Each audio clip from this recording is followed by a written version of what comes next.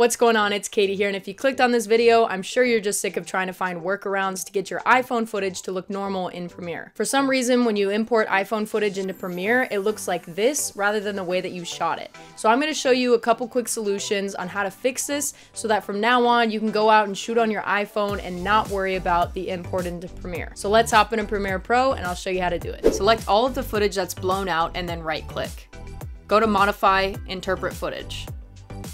Then go to the bottom section labeled Color Management and select Color Space Override. Now we're going to click the drop-down menu and select Rec 2020. This one looks the best in my opinion.